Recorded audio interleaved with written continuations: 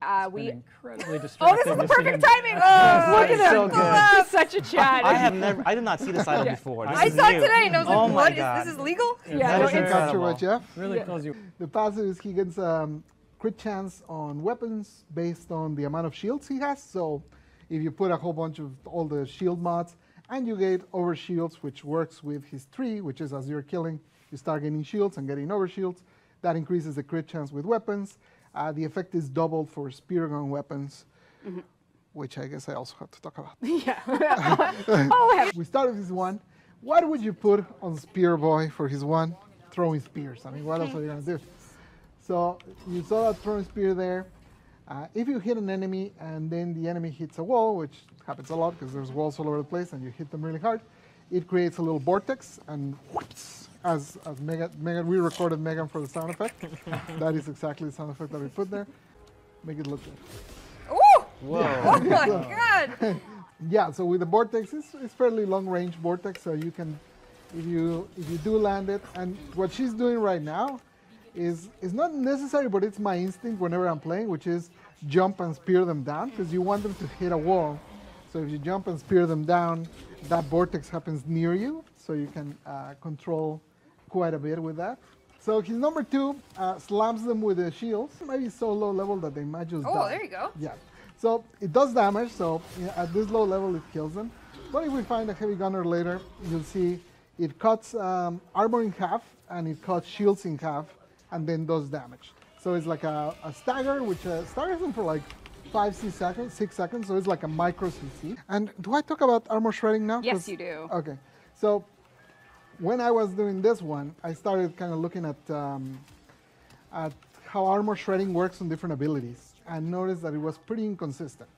So essentially, in some Warframes, when we do armor shredding by like 50%, essentially what we do is first we go from 100 to a 50, and then if we take another 50, we just take 25 because it's a 50% of the 50%, and then you take another 50, and now we only took 12.5 and 7. And you just kind of go down, down, down, and it takes like 7 hits to fully remove armor.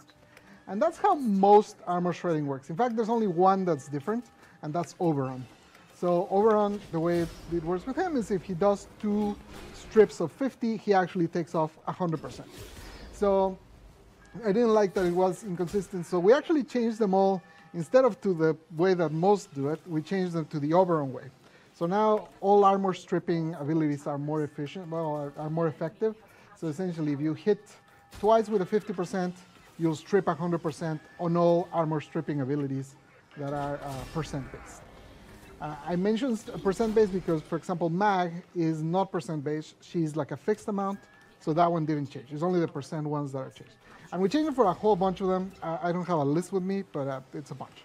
On top of that, we also did a few revisions to numbers on a few of them. So, for example, I want to do this from memory, so sorry if I don't bring them all, but Terrify, I think we went from like 30% to 75%. Oberon, we went from 30% to 50% strip. We increased a few, not a ton, but like 4 or 5, I think we increased. And we also changed a few from being duration-based to being permanent. So the one I remember right now for that, I think, is Banshee with the augment. The Sonic Fracture augment? Yeah, I think Banshee with the Sonic Fragment augment used to be duration-based. Now it's permanent. So once you hit them, they don't have the armor and they stay without the armor. Third ability, here we go. Third ability, here we go. So this is a buff, and it's basically it's called Rally, or well, actually, I don't even remember what it ended up Rally being called. point. Rally point. So basically what it does is buffs nearby allies and yourself to get passive energy regen, and every time you get an assist on a kill, you gain shields. And that, yes, I'm going to do his ultimate before the level ends. So. Okay. On one guy, though, so prepare yourself. On one guy, okay. Ultimate on one guy! Whoa. Hell yeah. That was some. So if you saw the moment from the end of the animation where he jumps up and then just summons like energy spears and starts throwing them at the thing, that's basically the ultimate. And basically it does a whole bunch of damage, does slash proc, so it's pretty beastly again, and it scales pretty well. Well, let's take a look at what Veilbreaker actually is at the top level. So it is our 32nd major update, so it's update 32. It's going to have a small quest that introduces you to the future of veil breaking. So if you've played the New War, you kind of can get the idea of where did the world state leave off after everything that happened in the New War. And Veilbreaker is the update that speaks to that, introduces new systems and things for you to play that speak to what state things might be in. So we're not going to give any spoilers, but I want to make sure that players have a pretty good understanding of all the expectations for this update. So there's a quest that's going to kick things off, and then it's going to lead into the two systems we're adding to the game for content, which we'll talk about.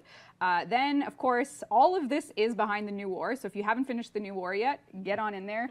We've done a lot of improvements to getting there from a new player perspective. We have even more coming in this update with junction improvements just to make that flow easier. But it does bring back a character from the New War. It brings a way for this new character, which, spoiler, it's Kahl, is going to interact with the world. Who could it be? How Kahl interacts with the world. And it's going to bring it down in a weekly activity way so players can sort of know what to expect when it comes to what they're going to be doing with the content here. And a lot of that content is around Kahl, and a lot of it is around something called the Archons, which if you've played the New War, you'll see. We're not going to show it for spoilers, but you'll get a really good idea if you are on the tip of the spear for. Oh. Yeah. So that's sort of the overview. And then with all the new comes quality of life. So we also have, I think there's a second slide here that tells you that, yes, of course, Styanax is coming, also new 50th Warframe. Quality of life and balance, new Void Shell, new cosmetics, of course. So for Syndicate stuff, since the dawn of time, man has yearned to pledge to syndicates. We've actually done this several times. Yeah. Like this is a bit of our Groundhog Day, is like separating aesthetics from functionality. Yeah. I don't know how many times we've done this, but we keep doing. I think I had it in my GDC talk, but if you don't know, if you love a syndicate, you put on a sigil and you say to yourself, do I want to support, Steel Meridian because I'm based and awesome, or do I want to support Red Veil because I like to kill people? But what you'll notice is that the sigils, as you can see, no longer have any % associated with them, which means they're purely cosmetic. Who knew? Who knew? Yeah, so essentially, I mean, I see chat already spamming. Essentially, we split that, so you no longer, now the sigils are just for who do you want to represent, what does look cool with your fashion frame, and it no longer has any tie to the gameplay of earning the points. Now for that, when you just get to the system, or when you want to switch, you go to the Syndicate's console, and there it is. Pledge allegiance to a syndicate to increase your standing with that syndicate and its allies. Earn rewards. You lose standing with syndicates that oppose your pledged ideals, but can rescind your pledge at any time. So for me, you've done voiceover work before. Yeah, some would say. So say I want to switch it up and be a part of the parent sequence. I click pledge. I am now pledged. He hates me. Parent sequence. You're right off. Yeah, he hates me. Are in our favor now. But now he likes me, so I'm happy. But then at any time, I can rescind it if I want to swap. So yeah, you can just swap around, syndicate hop, So in Excalibur, the main focus was his 1. Basically, we added, if I remember correctly, we added /procs to every swing. It's much faster. It feels snappier. There was some touch-ups to the FX to make it look a little more oomphy, more satisfying when you're doing the attacks. For his 2, I don't think we changed anything in particular. For his 3, we did add a /proc to the hit. We removed the enemy cap. I guess the enemy cap isn't really for new players, but anyways. And then I think for his 4th, we didn't change anything. No. In general, what we did do, and this applies to all 3, a few of the stats for the abilities. If you guys remember the change we did for Arcanes, where they had like 4 different stats and they all scaled every rank, we changed Arcanes to now have only 1 stat that ranks every rank, and everything else is pushed to the max. We did that with a few of the abilities here. And the overall objective of that is that if you have a lot of abilities that scale every rank, then the improvements become exponential. Whereas if you just have 1, it's linear, right? So basically, we wanted to make it, you're raising the floor, but keeping the ceiling the same. That's kind of what we're doing. So we did that with this ones, again, for the intent of it being and feeling better when you're so just does that starting. mean I can put /dash back on my Excalibur? Yeah. Should I consider doing that? You should definitely consider it. It definitely can. It does pack a punch. Then for Mag, big changes on her pool. Generally, you would pull enemies and they would just end up way behind you and you'd have no way to shoot them. It'd be kind of uncomfortable often. So now when you pull, they pull in front of you. We made a little vortex in front of you, so you kind of just gather them up and smash them. It is honestly maybe a little too powerful,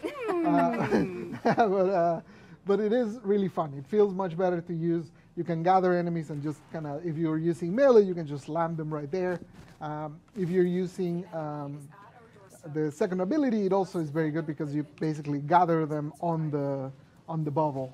So it definitely feels pretty good. One thing we did change here is because it's so much more powerful now, the helmet version was reduced. Yeah, pulls things no longer behind you, in range where you can actually go to town on them. Yeah, so as you can see, it is pretty effective because he literally just leaves them right there for you, served in a platter for you to destroy. I love things on a platter. Yeah. So her tree always created those little shards. A lot of players didn't even know this was a thing because they are kind of hard to see and they never were a big deal. So you see those little lights over there. Now when you pull them, you can see they hover around you. If enemies get close to you, they deal damage to them. And then also, if you then cast the magnetized bubble, those little things will fly into the magnetized bubble to basically buff it up as you guys are used to, right? So you can see them spinning there and dealing damage. Well, and finally, Bolt. Bolt is the one that received the least amount of changes because he was pretty solid already. A lot of what I mentioned earlier, buffing those base stats to max rank. His 1 is now 15 energy instead of 25. That's something we're trying, just like, how does it, like, we generally, first abilities have always been 25, kind of universally. We're trying it on this one, see how it feels to have a 15 energy version of it. For his shield, most of the changes are to the carry version. It no longer, Carrie, tell me more. I didn't know I had my alternate version, so that's exciting. It no longer adds extra energy drain. It no longer slows you down. It no longer limits you to secondary. So all of those extra limitations are gone. So it's much more comfortable to use. Well, it's actually much more viable to use because a lot of people were not using it as it was. One change I forgot about Bolt, and I just saw God, chat. senile. One more I just saw someone in chat mention it. I did, the speed buff is actually higher now a little bit. I don't remember the number. What? You're increasing Volt's speed buff? Yeah. And we're slightly increasing the duration, not a lot. I know because the comment I was seeing in chat is like, hey, increase the duration. I don't like in general, I think it feels better when a buff is not like something that you just have all the time because then you don't even really like feel when the speed comes in. So it's higher. It's constant for all ranks, so rank 0 will have the same duration as max rank. They're all raised to the ceiling. It's a little higher, but not a lot higher, but the speed itself is higher. I'm just going to jump in, and I saw someone in chat asking about the gilding changes. That's just a conversation. So essentially, as we're looking through, like I said, the new war is a prerequisite to play the Veilbreaker stuff, getting people to New War in a way that is streamlined and interesting and fun with all the content we have. Gilding changes speak to that. So essentially, the gilding system as it is now, it takes your modular gear and it, you can gild it to not only increase their stats, but also to start earning mastery from it and other things. But what we've done with gilding now is, as a functionality for modular gear, it is now the gate to mastery. So that means that your modular stuff, from your Zaws to your kit guns, are going to give gilded level stats when you build it, and then you can choose to gild it if you want to earn mastery. So Riven changes. right. So with Rivens, if you come to my gameplay, I'm just going to kind of recap how they currently work. You never know someone's experience level in chat. But essentially, you have Riven slots. And those Riven slots are occupied by any Riven you get in the game. So Riven Capacity. Yeah, so your Riven capacity, mine right now is 117. I'm almost at capacity, and every Riven I get is going to feed into that. But we are changing that. Basically, there's those two stats. Now we have a new kind of state for the Riven, where essentially you're going to get your Riven, and it is going to stack, and it is going to be basically a secret. You're going to obviously know what weapon to put it on so that you can equip it. As you can see, it kind of goes by a little fast, but as soon as you equip that Riven onto that weapon. It unveils it, you can see what the actual challenge is, and then it counts towards your Riven capacity. So you can just keep earning Rivens and not equipping it and knowing what it's for, and it doesn't stack towards that capacity you have. Yeah, it's like a pre-capacity bucket, so that sometimes we've always struggled with, you can't do a sortie because your Riven capacity is full, and that's just sort of a bit of a, not a pleasant flow for the player, so this solves that. Wukong. Oh, Wukong. I'm actually going to talk about AOE and put Go for Wukong it. somewhere in there. Go for it. Okay. Jump right into AOE, Pavel. Let's Okay, do so it. we're going to go directly into AOE, and that's why I brought this page. That's how finally complicated that one is. The rest of us can just sit back, relax. Okay, I think our job is to react to Pavel. Yes, So this is like a, wow. we want to get the thumbnails on the react streams. Where it's like, I can't believe DE did this. Or like, what are they doing? So AOE, All right, guys. So AOE, here we You guys go. can stop. Over to him. There Yeah. we go. basically, as you guys know, AOE has been pretty dominant for a little while. We have Some video. footage of how we play right now. Live for the live build. We have AOE Yeah, footage. this is live build footage of how, I think there's a few, this is showing the fact that there's no consequence to using it. Well, there's a few things being shown here. Yeah. Essentially, you can run through a mission like this, kind of shooting a rocket at your feet, murdering everything in a long, long range. You never run out of ammo. You never suffer much damage. I wouldn't say it's automated, but I would give it a half a point for automated. We can take a look at full automation with the second AOE video. Yeah, the second AOE is a little more, yeah, so there's this one. This one basically, we had one of the testers try this, and he stayed there several minutes, never ran out of energy, never ran out of ammo, never died. Like he could even collect enough survival thingy from just standing there doing essentially nothing, just shooting at the floor. You don't even have to see the enemies. We feel like this style of gameplay has become it's pretty bad. Like you're it's not. Yeah, you're not playing a game. Yeah. So the second one is dominance, and we've done this before. For example, with Catchmoon, when weapons become so overwhelmingly dominant that you basically have almost no choice but to use them. If you use anything else, you almost feel like you're playing wrong, because what's going to compete with what you're seeing on screen, right? Like it's just, you're just devastating entire rooms without having to aim, without a care in the world. It's very hard to have anything else that can compete with something like that. So right now, out of our top 5 weapons, all 5 are AOE. They comprise 47% of our weapon usage. It's essentially kind of all there is. So Use AOE or you're playing wrong as a trend. So yes, you can come back to us now, Dean. I'm sure people are not getting any entertainment. Do you get it yet? But like that's just the look at it. That's the extreme use case. That's when that particular use case is when you are automating and playing. People do play and engage with Warframe with AOE weapons. We're not painting everyone with the same brush. We're just showing the extremes that we see when we get these reports. And actually, the last point. So if you're not doing that, you're playing wrong. And the final one, which is for our co-op game the most important, are you disrupting other players? Yeah, and that comes down to like how disruptive is your gameplay to other players that might join you. Because at the end of the day, this is a co-op game. We need to try and keep the game fun for everyone, and so make it so that one player cannot kind of quote unquote ruin it for the rest. Those are our whys. Now what are we doing? We try to approach this in a kind of holistic way. Let me start with ammo. I'll start with what we were changing for ammo, and then at the end I'll mention why it matters for AOE. So in ammo we have 4 different types of ammo that drop regularly in the game. We have 5 if you count heavy ammo, but I won't. So those 4 types basically will be secondary, primary, shotgun, and sniper. And then basically those drop on the floor, they have different colors, and then you pick them up. We were trying to simplify it, and we are changing it into primary and secondary only. No more separation for shotgun or for sniper. What does that mean for you if you came with your shotgun to a mission? It means that now when you kill an enemy, instead of having 1 out of 4 chance of getting ammo that actually helps you, you now get 1 out of 2, so that basically now ammo is a little more plentiful for you.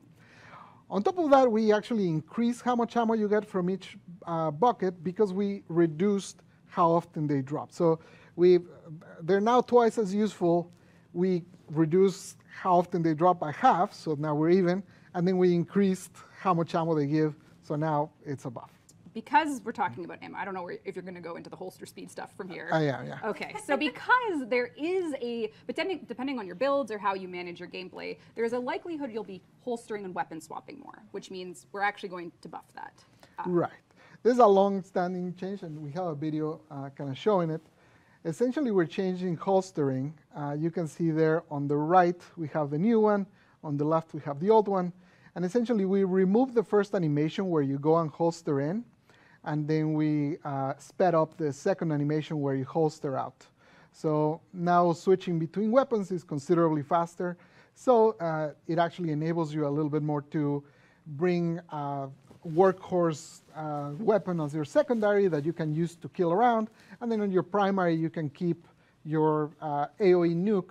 So you nuke a few times, you start running low on ammo, you switch to your secondary, you kill a few enemies, gather ammo, and then switch back, and then you can do that back and forth. Which it really is kind of like, that is the reason there is a secondary. Right? Like the whole point of the secondary was so that you could like accomplish separate things. All the mods that had holster speed, some of them we just removed. So for example, in Vigorous Swap, we just left the damage buff untouched, and we just removed the holster speed part because it makes no sense now. We do have some mods that are just holster speed that we changed to now. I'm not going to improvise what they are right now, but we changed them. They still exist, and they do something related to holster, which my memory does not allow me to recall right now. The next thing is headshots. Yeah. And from the test that we did internally, basically it was a difference between like 4 and 10% damage. So it's not a huge nerf to AOE weapons, but basically AOE weapons can no longer deal headshots, the explosion part. If you hit someone with the Brahma, with the arrow on the head, that will do a headshot, but the explosion itself won't do headshots. The other kind of side of like, okay, well, if AOE is too strong, then maybe we need to lift the things that are not AOE. Basically, for any sort of precision weapons, we increase the headshot multiplier to 3 times multiplier. So now if you land a headshot with an actual weapon, you actually do more damage. So that way you can bring your Rubico, which actually is pretty highly used, and then if you deal a headshot with it, now it's a triple the damage. So basically you have more incentive to use precision weapons there. And then the mods. Yes. Historically, whenever we've done Prime mods, we generally increase the stats by about two times. Not as much as 2, but about that. On this one, on Prime Firestorm and Fulmination, we went triple the bonus, which was kind of crazy in retrospect. Obviously it was unusual, and it was also a mistake. So those two are changing to be more in line. And switch to Steel Path. We're adding Void Fissure Steel Path missions, so you can actually do your Lith Relics at a higher difficulty. And you'll also get Steel Essence for it and the usual Steel Path things. Celestial Twin is meant to be your second in command. He does a lot of damage. This is okay, but we're making changes. Yeah, so we're mostly focusing on that first ability, which, as you can see here, is pretty powerful.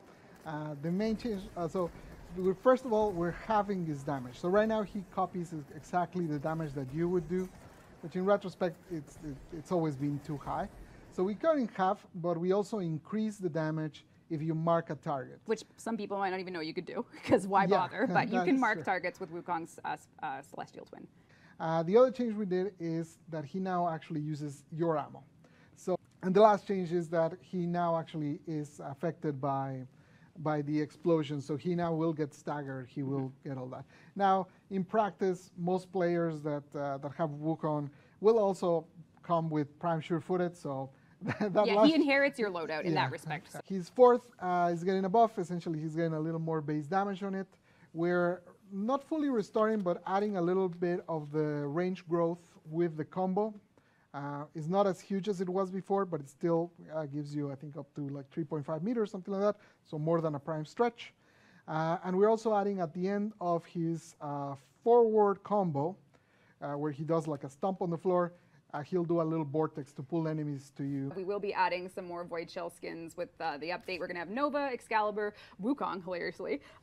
So, if you're not too upset by the changes, maybe slap a skin on us. There you go. And then Styanax as well. So that's 4 coming in this update. And we are adding a new ephemera as well. So we'll have the Fog of War ephemera. So this will be one which, again, it hides the saturation. So maybe you approve of this. Sure. I put Protea Deluxe, the Calidris. That's the host's job. Don't I'm look just at warning me. about how you pronounce it. None of my business. I pronounce it.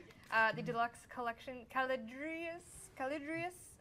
This is coming with Veilbreaker. She also has, I believe, a throwing bombs, throwing bomb skin, and the Talkor skin as well. A penchant to do amazing arts. Actually came up with the Protea Deluxe skin, wow. and we worked with them like this concept, and now it's time to push things forward with Veilbreaker. And after you finish the Veilbreaker quest, a couple things are going to change for you. First is you may have a new visitor. If you've decorated your drifters area, you might need to move some stuff around. This is going to lead to the kickoff of the new systems we're adding. So the first system pertains specifically to this character you see here.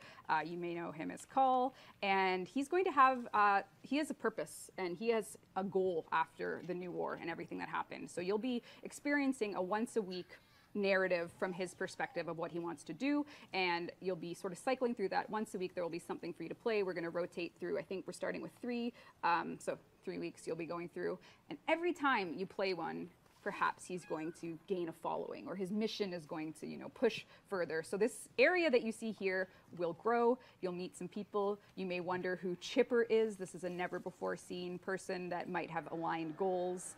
And Kahl is here, Kahl is waiting, and of course, like any fun system we have. For near army, Kahl only get one uniform. Yeah, Kahl is here to, you can do some things to make your Kahl look the way he would, and then you can go out and play your Kahl weekly. Make a small clip of a dev build gameplay just to give people a look into what Kahl might be going through. So this is dev build whips, but Kahl has found himself somewhere that you might recognize. He managed to get a jetpack, and he must free his brother here.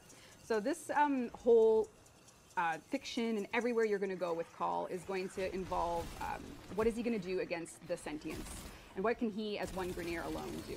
Well, as he rescues his brothers, he'll find that he has the power to command them and get them to do different things.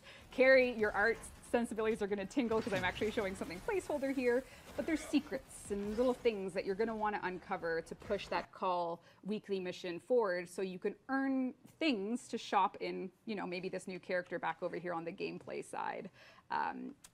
This character on my screen here, Dean, might have some things for you to grab week over week, depending on how far you advance. Every time you do a Kahl weekly, you'll push the Kahl Garrison forward, and this is where Styanax will be for the free path. Once we're done with his campaign, and once we're done, you don't get him for free for those 2 weeks anymore, Styanax will be here. We'll have cosmetics for Kahl in here. And we're going to have a couple other things that we're going to talk about. Once you've got the quest complete, which is a shorter quest for Veilbreaker, you're going to unlock something called Archon Hunts. And these are a weekly system for players that every week you're going to get the intel on a new Archon that has a new, tweaked look for the post-New War world. And there's going to be new lore and new stakes for you as a player to go through these. You'll hear from some characters. Maybe I have a voice recording session Monday. Who's to say how much is there?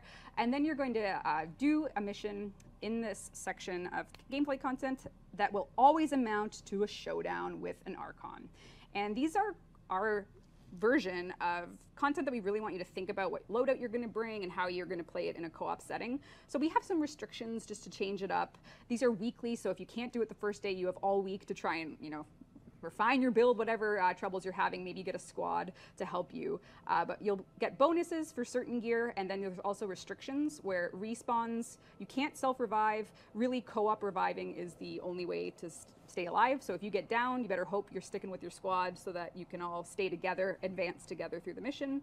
And then consumables, similar to Steel Path, they have a cooldown. So same idea as Steel Path. These are weekly, and then they end with that fight against the given Archon of the week. You can absolutely do them solo.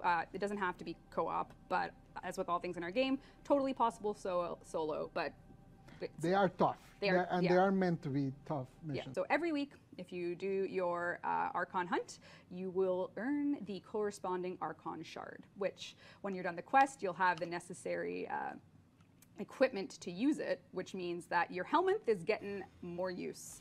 And Archon Shards as a system are an upgrade system for a given Warframe. So you can use your Azure Shard, or if you're lucky, you have a 20% chance to get a Tau Forged one. And your Archon Shards will be installed in a given Warframe. You have 5 shard slots, which you can put your shards in. So for me, I have my Protea here, who I love dearly. And Pablo, if you want to talk a bit more about this system, feel free. Yeah, essentially it's a way to kind of focus on like the frames that you really want to buff even more, the ones you want to take to the very extreme. Basically, you can select from 3 different crystals, and they have the Tau Forged versions, which are a little stronger. So you can select them, and then from that, it'll give you a selection between different buffs that you can get from those gems. So in this case, you can increase the health of your Protea. You can give them some shield. As you can see, the Tau Forge gives it a little extra bonus, some more energy. Essentially, you can kind of oomph your preferred frames to get them, and also the gems. If you the shards, if you decide to, they can be moved. So you're not like fully committed. You can take them out using basically helmet resources. Yeah, and just to be clear, these are permanent stat upgrades that your given Warframe would have. So if I love my Protea and I did my weekly Archon Hunts, I can now permanently increase a specific stat depending on which shard I have. So as you fight Amar, you'll get the Crimson Shards from Amar, you'll get the Amber Shards from Nira, and you'll get the Azure Shards from Boreal. And these are permanent stats that you can apply to a given Warframe. So. Yeah. And generally speaking, the red one is offensive stuff, or attack stuff. Then the yellow is utility, and then the blue is, well, what you're seeing here, which is more on the defensive side of things. So you have a limit of 5 Archon Shard slots per frame, and you can put them in. So you'll be earning these at the rate of 1 a week, and you'll be able to kind of decide which frame you really want to invest in. And do they stack? So if I had 5 blue shards, or Azure shards in this case, I could put 5 all for armor. Yeah. So spoiling a little bit from the yellow, for example, the yellow you can get extra bonus from energy pickups. So if you put 5 of those, you can almost replace Energize with that. So you basically could kind of free up your arcane slot, and basically you can kind of pick and choose which frame you want to go with, the ones that are attack based, which ones would you want to go utility, which ones you prefer defense. Yeah, removing a shard doesn't destroy it. So say in the case of a frame that doesn't have a prime, if you've put all these shards in that frame and the prime comes out, you'll be able to get it back. There will be a little bit of friction. Right now it's using a helmet resource, so that's still under review for what we're going to do there. But we know that people who have invested in frames might want to change their mind. So we are going to let you move those around. Yep. And the only other note is, well, I don't know if I say this, but in Kahl store we were also talking about. Yeah. So there will be shards available. It's not just through the weekly Archon Hunts where you're going to be doing that final boss fight with an Archon to take their shard, but Kahl might have got 1 or 2 things up his sleeve. So you can kind of engage with both systems to get yourself those particular upgrades.